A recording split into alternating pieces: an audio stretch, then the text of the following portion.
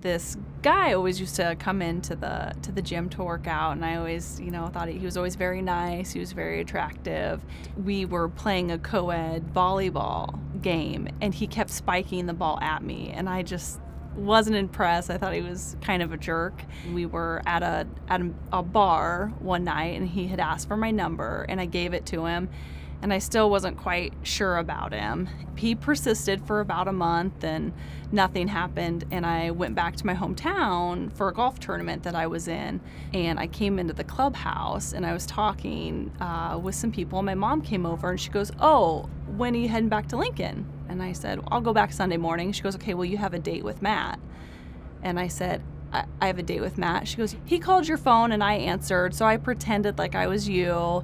We set up a date. You're going out for Chinese, which I'm not a big fan of Chinese, and you're going bowling.